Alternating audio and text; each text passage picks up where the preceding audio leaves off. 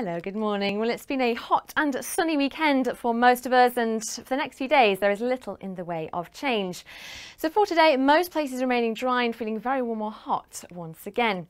It's a warm start out there already this Monday morning, with any early mist patches quickly clearing away. Most places today remaining dry, just a chance of the odd isolated shower later further to the east, but otherwise some warm if not hot sunshine, 29 Celsius our high this afternoon. Overnight tonight it will become mainly dry with clear skies and light winds. Another warm night to come as well, temperatures only falling to the mid-teens. Tomorrow very similar to today, so mainly dry and bright with plenty more sunshine to come and feeling warm if not hot once again, 29 Celsius the maximum temperature.